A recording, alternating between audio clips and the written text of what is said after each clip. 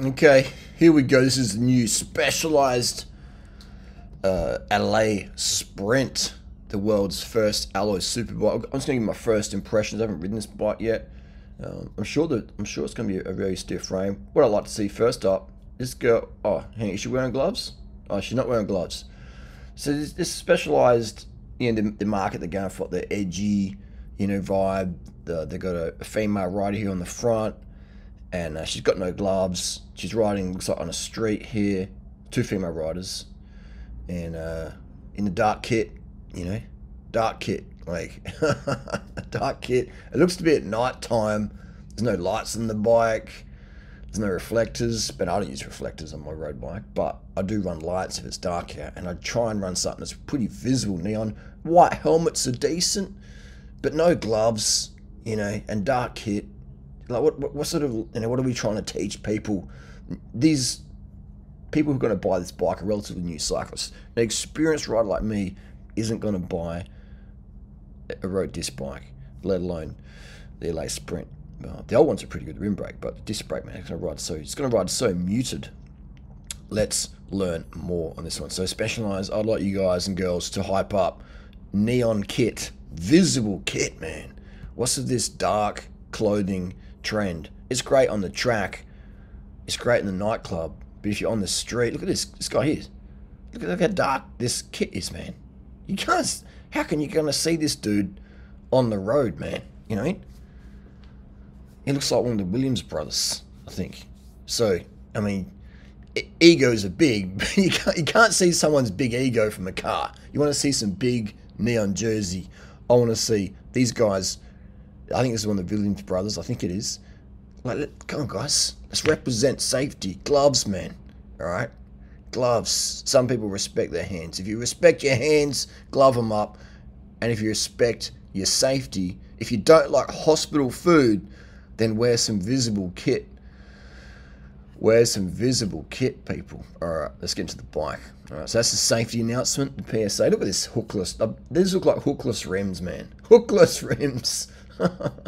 First of all, the paint job looks pretty cool. That's a cool paint job. I like that. The little crown down there. Yeah, that looks cool. It's a nice paint job looks good. Here we go. Dude, right, look at the riders at the back wearing white. All right, white's a minimum, man. All right, white's the minimum. Oh, Durianrider, teach us something new. You're being a safety officer. You sound like my mum. You sound like my dad. Like, man, I'm gonna keep you out of hospital, dude. I'm just here to help. All right, so carbon copy. We took every innovation and insight learned from developing the Tarmac SL7. Oh my God. Really? And we built it from alloy. Well, that's probably going to make it stiffer. And it looks like it doesn't have that stupid proprietary... Oh, it does. Has it got the same fork? Oh my God. Whether chasing a national title or attacking your buddies, 15 minutes into an easy Sunday spin, we won't be offended if you mistake the LA for an SL7 Tarmac. Some may call it a carbon copy. We call it the world's first alloy bike. So it's an alloy version of the SL7. Oh, man, if we learned anything, It looks cool. The colour's nice, though, But what's this disc brakes? Oh, my God. All right, let's get into it. The BSA bottom bracket, we like that. We like that. This is going to be stiffer. I'll tell you what, as an owner of the SL7 S-Works, this LA is going to be stiffer. Which is not hard to do. It's not hard to make a bike stiffer than SL7 S-Works.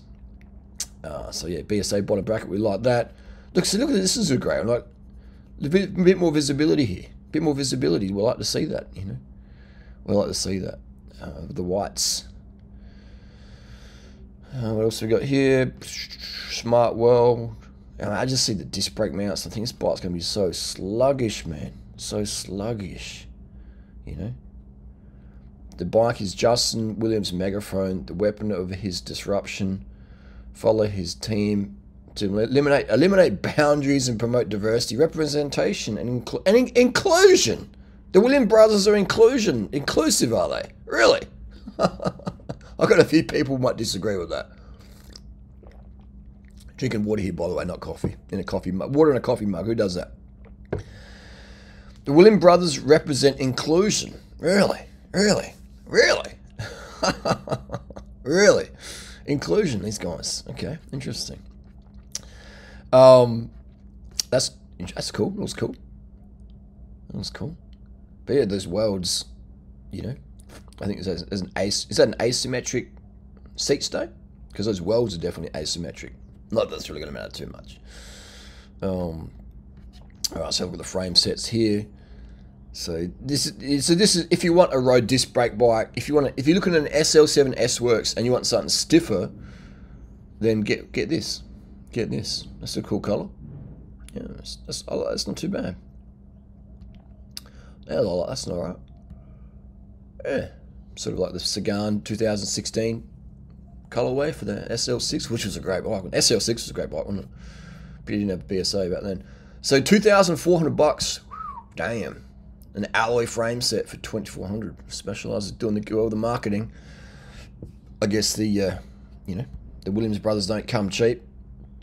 Who's going to buy the $10,000 Jordans and stuff, you know? But that's the deal there. What bike would I get? All right, let's be fair to Specialized. Yeah, I wouldn't buy this LA thing. I wouldn't buy the Tarmac SL7. If you're honest, Athos, nah, disc brake, mate. You don't need road bikes with disc brakes. You know, if you do think you need disc brakes on a road bike, get a Crux, because at least then you can take up the gravel with a fat tire. What would I get? All right, here's a bit more visibility here, but Specialized, not wearing gloves. You know, disc brakes on road bikes, man. Just for me, it just looks wrong. It just looks wrong. On a gravel bike, yes. All right, well, this is a Specialized Australia performance. What have we got? Have we got any rim brakes at all here in Australia? Shop all. Let's go here. The Allez.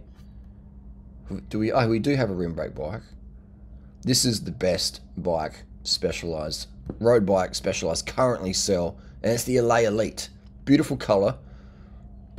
This is a great bike. This is what I would get. All right. This is better than the S-Works SL7. Better than the Athos. It could be built up lighter than the Athos if you want to spend money on it. It's a fantastic bike. I've ridden one of these. The frames are amply stiff. Easy to work on. BSA bottom bracket. 27.2 posts with an external clamp there. You know, a fork which I think is non-proprietary. But you know, just a great bike. Compact bars. Easy to use stem external cables for most part of it. You know, just a great bike, man. Like a great road bike. This is what I would buy if I was going to buy a Specialized brand new bike today. I would get one of these. If I was going to get a second hand, I'd get something like a Tarmac, rim brake Tarmac, near new mint condition off a barrister who thinks disc brakes are better. Now they upgraded.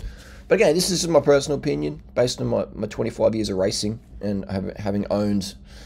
How many bikes have I owned? How many bikes? I don't even know how many bikes I own right now. Someone said, "How many bikes do you have?" I'm like, I don't know. I honestly don't know. I honestly don't know. But yeah, this is my thoughts and opinions there. Specialized are killing their performance brand image, in my opinion, in riders like myself. In fact, I liked the Specialized Allez Elite so much, I put it in my bike buyer's guide. All right? I put it in my bike buyer's guide. If you haven't got the Durianrider Lean Body Bible, which is cycling specific performance weight loss bike buyer's guide, it's the best cycling book ever written, hands down. I've read all the cycling books out there over the last 25 years, 30 years actually, and you know, I've put all the best tips into one cycling ebook.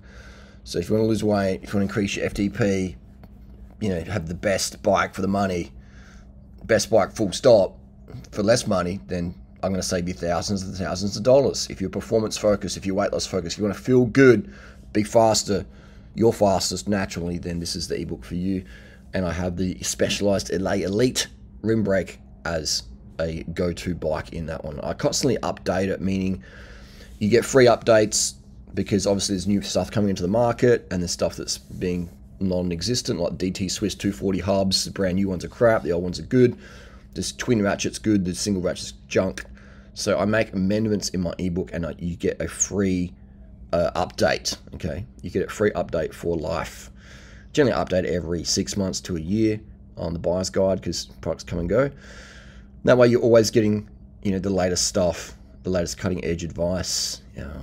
But yeah, this is But another thing as well, I forgot to mention, the Allez disc, the new one, appears to have the same fork as the SL7, and hopefully, but it does look like it has, hopefully it doesn't, but it does look like it's got that SL7 freaking, you know, headset situation going on there. You know, the ones that was cutting into the fork and stuff and etching, and just hopefully they've improved on that. Maybe made the split ring out of plastic or something. I don't know, but it just, yeah. I mean, I just look at that bike and I know the headache it is to build them up, the SL7s and the cables and all that, and it's just like, oh my god.